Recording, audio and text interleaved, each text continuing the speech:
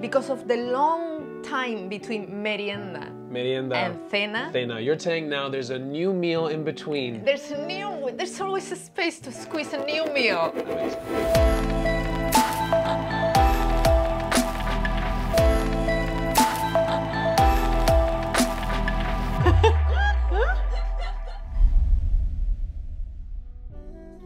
Hi everyone, I'm with a friend from Spain, and we're here to learn a bit more of the Spanish language, as well as more on Spanish culture.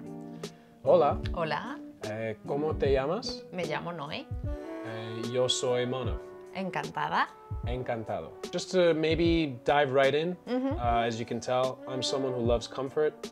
I do love my own time to sleep and rest. It's a very busy world we live in. It is.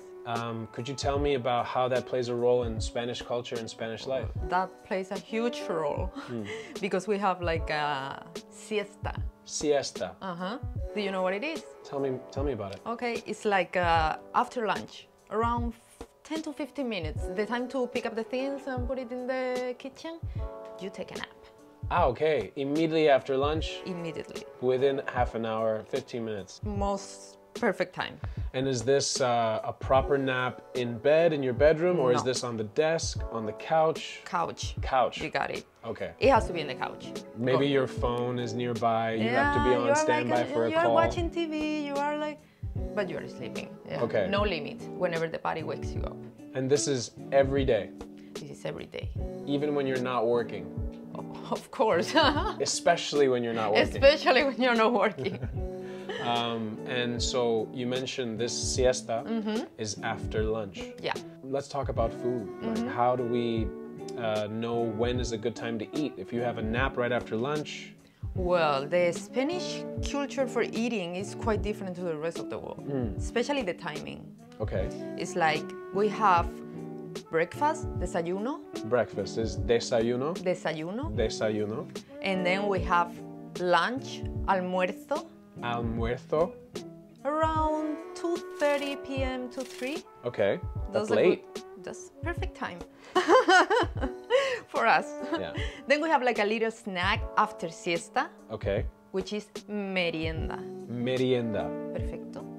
And finally, dinner. Because of the sunset in Spain is really late, like around, in summer it can be 10, 15 PM? p.m. Wow. Yeah, it's Okay. a long day. So desayuno and then Almuerzo. almuerzo. Almuerzo. And I feel I can pronounce it better when I have the hand gesture Yeah, involved it's as important. well. It's important. Almuerzo. Almuerzo. Siesta. Siesta. Merienda. Merienda. Y Cena. cena. Got it. And you've brought some food for us today, right? Yeah. Could you tell me about it? Okay, this is jamón. Jamón. Jamón. So jamón is the most delicious food in Spain. It's like a treat. It's not like a proper food, you know, like An appetizer, yeah, a it's snack. more, yeah. It's like and for a lot of people who doesn't know about it, it can look quite disgusting.